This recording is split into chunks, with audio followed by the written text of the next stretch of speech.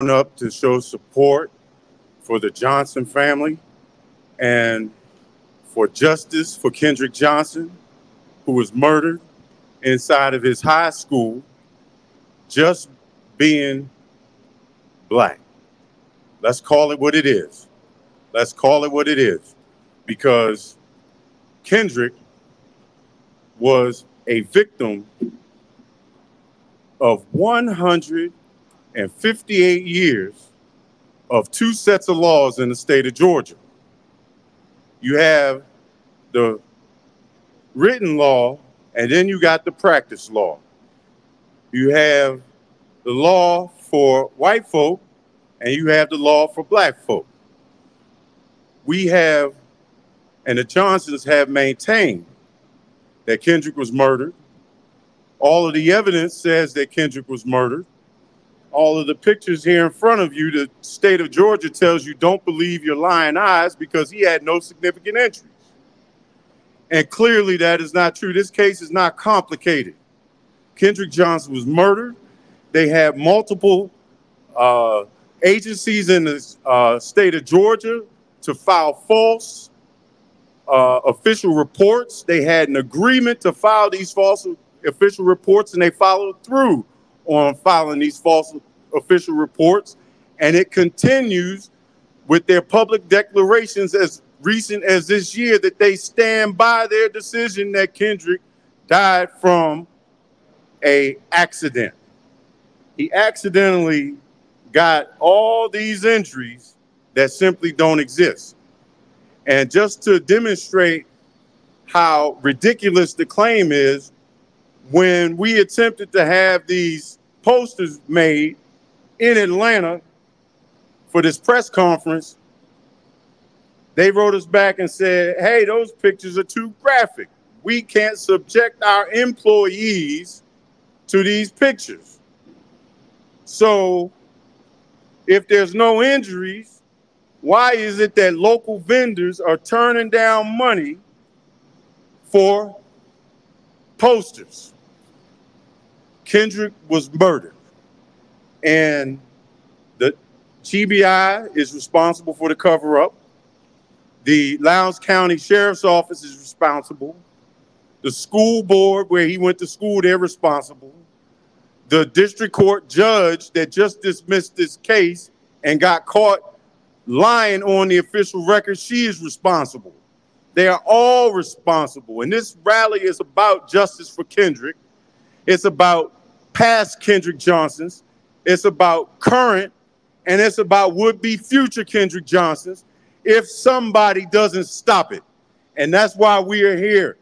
We are here to say enough is enough, and we cannot have any more future Kendrick Johnsons. We cannot have any more future cover-ups where the state of Georgia blatantly dismiss legitimate, credible evidence. They don't write about it. They halt the media.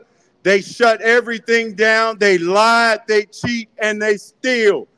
There is no truth in them. And Scripture teaches us that we wrestle not against flesh and blood, but against principalities, against powers, against the rulers of this dark world, and against spiritual wickedness in high places. We know what the truth is. John 16:13 teaches us when the Spirit of truth comes, he will guide you into all truth. So this is the truth. Kendrick Johnson was murdered. He was assaulted. He was severely beaten. He was hit with a stun gun, right? Then they cut large chunks of flesh out of his back, and they sent his body home to his parents looking like that. And we have got to get outraged, because this will not stop as long as we are quiet.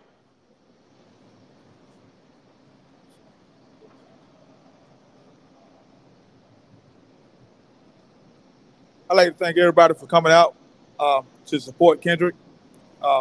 We are here today to demand the appeals court to do the right thing. There's enough evidence before the court as we speak, so they must do the right thing. We have to keep pushing and keep pushing until they do the right thing. We won't stop. We will continue to push forward there's some things I want to say, but I guess I hold them today. But as Jonathan says, there is so much evidence to prove Kendrick was murdered. They don't want you to believe what you see. They want you to expect to believe the blatant lies that they tell. There was no significant injuries of Kendrick's. I seen Kendrick 2 days after he was found murdered in his high school. And that is with me seeing Kendrick that day, 2 days after he was found, I'll never forget that for the rest of my life. Because what they did to our son, even after his death, is unbelievable. And then they expect us to believe all of these blatant lies that they tell about our son. They want us to believe the people that we believe have 100% to do with what happened to Kendrick. The officials, the authorities there in Valdosta even gave them alibis. They worked so hard to give them alibis. They even said we got pings on their phone. There was X, Y, and Z. We asked for those pings. It's going on 12 years now. They haven't produced them yet. We asked for the cameras of the boys inside their classrooms.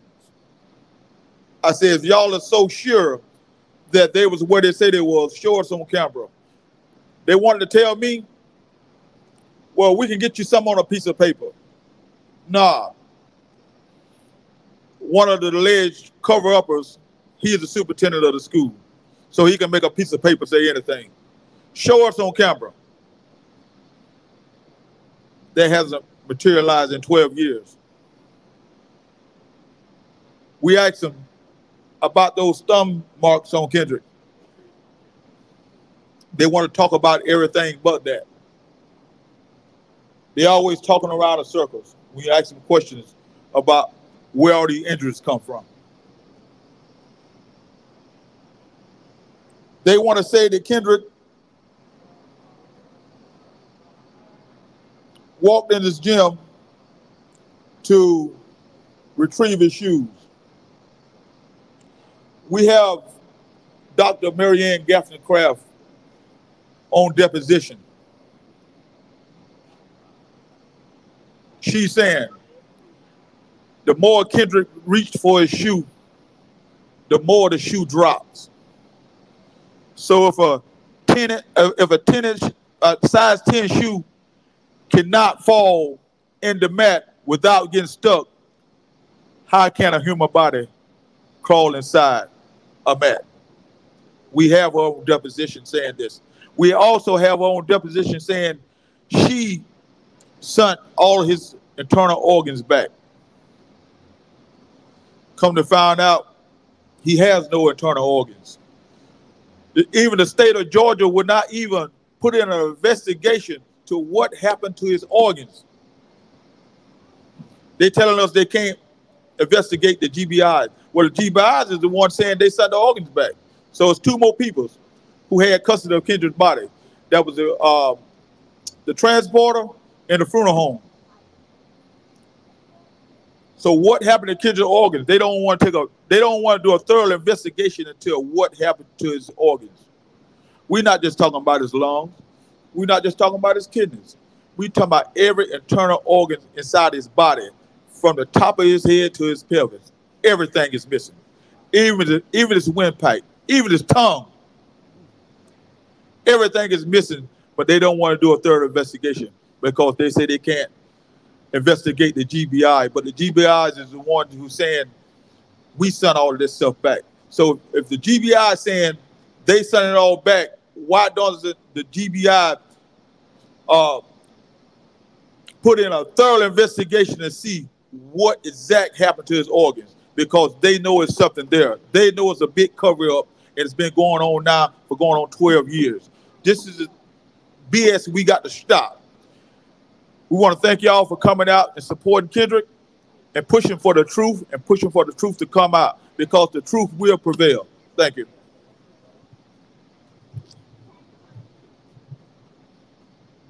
All right, good afternoon. I'm Captain Metathos of Israel United in Christ, and we met the Johnsons 2 weeks ago in Valdosta, Georgia. And Bishop Asaph of Israel United in Christ made a vow that we would not turn our back on y'all, and we're showing that today. All right, when you touch one of us, you touch us all. All right. So now I want to introduce the bishops of Israel United in Christ, Bishop Nathaniel and Bishop Asaph.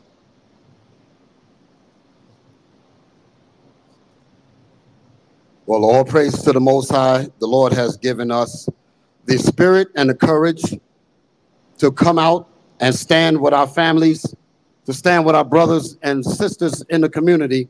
And the reason why this is done is because it needs to be proclaimed to the planet Earth of the example that the rest of our people in these communities need to see. When they see us come and support these efforts of seeing the tragedies that has happened to our people, you have to really, first of all, you have to think about the evil that was done and the endurance of the parents to go through such an ordeal. I think of Mamie Till with Emmett Till that was murdered. I think of Rasheem Carter with Tiffany Carter, his mother, that had to endure those kinds of injustices, and as well as this new case, and there's even further cases which will continue to happen if we ourselves as a community, as a people, do not learn how to organize and come together. When I say come together, I'm talking about in terms of what the Bible says. The Bible in Zephaniah 2:1. Can I get that? Read, come on. Yeah, this is now what we're about to read. This right here pertains to us, and we have to understand that. And the reason why this is important is because we need to understand who we are and why these things are happening the way they're happening. Zephaniah 2:1. Gather yourselves together, yea, gather together, O nation not desired. The point to bring out there is that we are a nation that's not desired. Once you understand that you are not desired, then you can begin to understand the reason why we get the disrespect that we get. To tell a parent that your child just died of mysterious circumstances, to even go back to the Rasheem Carter, where his head is cut off, the top of his head is cut off, to when you go to Emmett Till, when they deal with that madness that happened there, it's a complete disrespect for those that love their children. And the reason why I make that point is because we have to understand that what happens to the Johnson family, what happens to the Carter family, what happens to the Till family, we feel that. We feel that. And until you all learn that, this will continue to happen. You have to come together like the Bible says. That's the problem. When we make up our minds and come together like that Bible says, if you really want change, the Lord is against these holidays. I say this at every event that I come to. Bishop Nathaniel, as our head bishop, he taught us how to go inside this Bible and show us how to bring these scriptures out to our people. The Lord is against us making him upset, making him mad by turning our back on his commandments, and these things continue to happen. If we would just do what he said, listen, do not follow the ways of the nations in terms of these holidays. Christmas is not a holiday of God. Thanksgiving is not a holiday of God. Let me just use those two for an example, because there's many of them.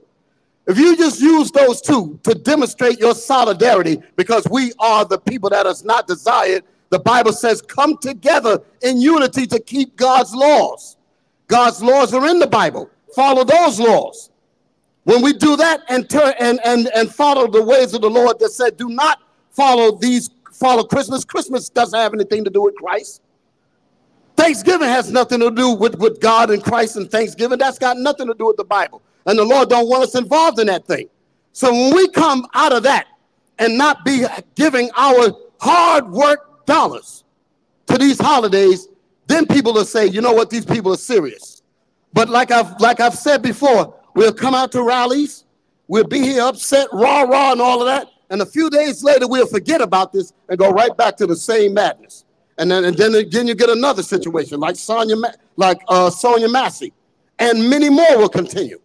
So when is it going to stop? Like my brothers were saying back here, when is it going to stop? It stops when you decide. It stops when you decide. When you say, what happened to him happened to me.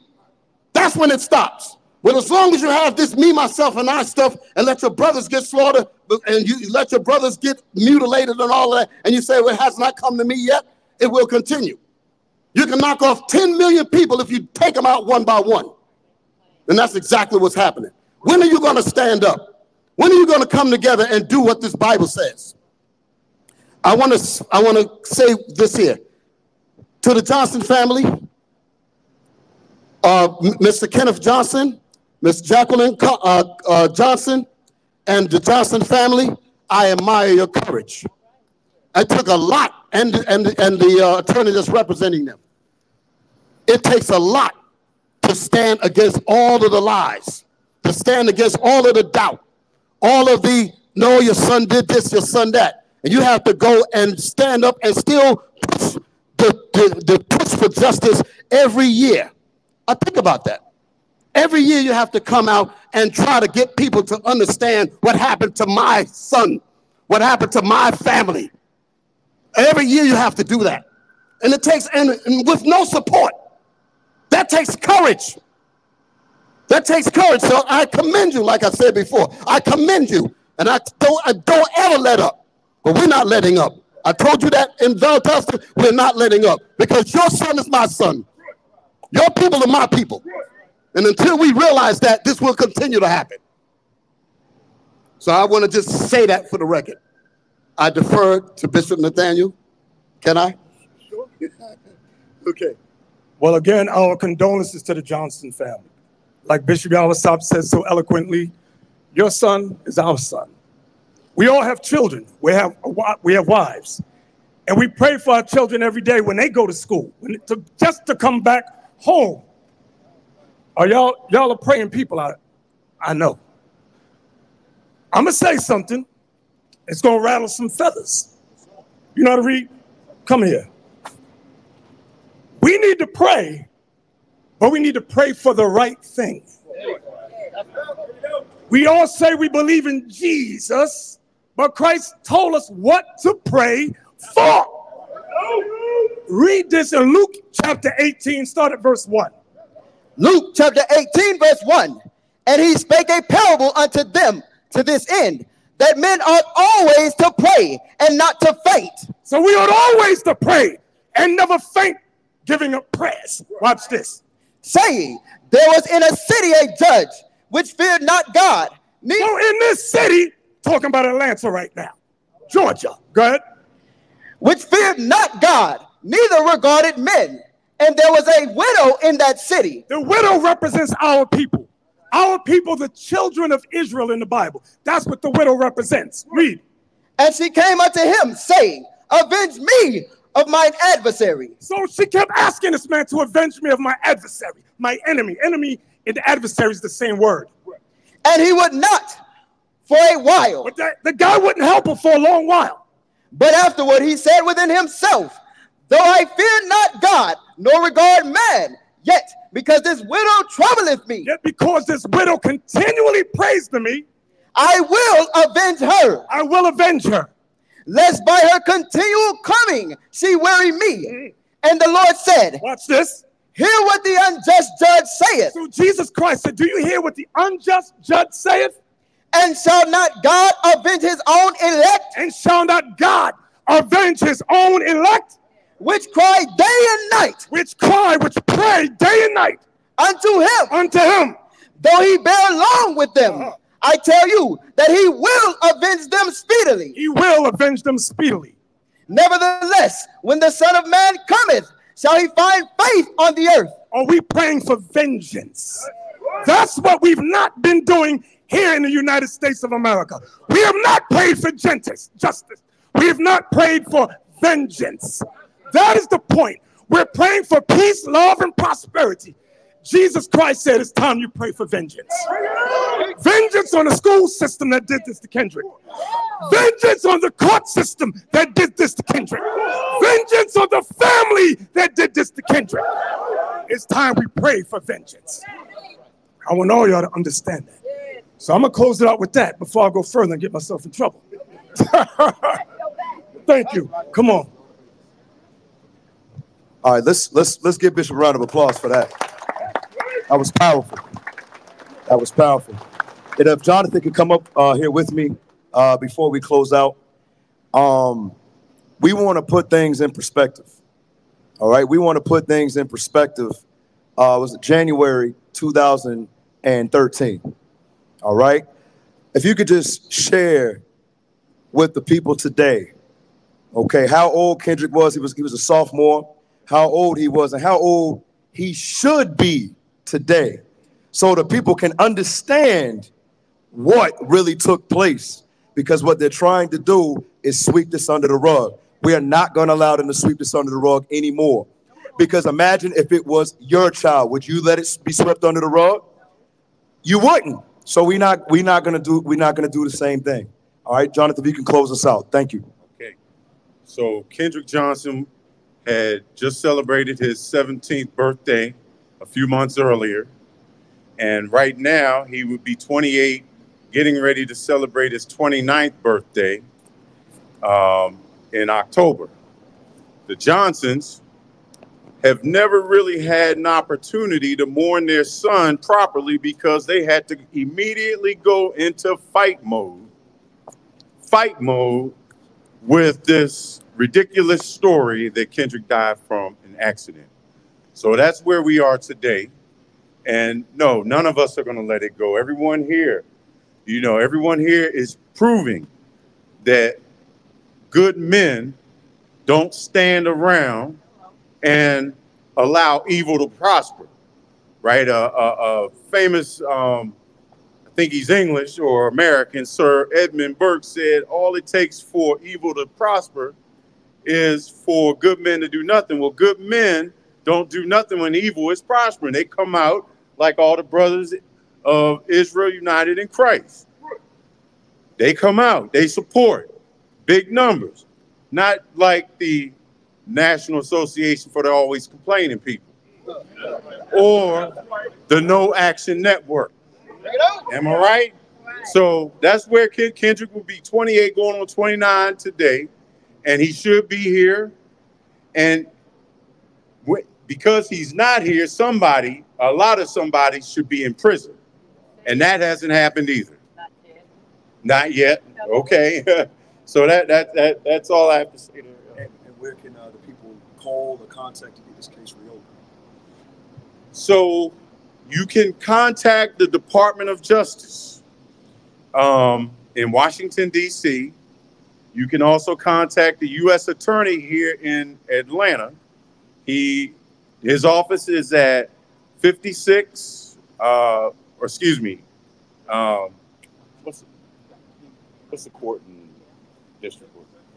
75 Ted Turner Parkway in over here in, South Atlanta.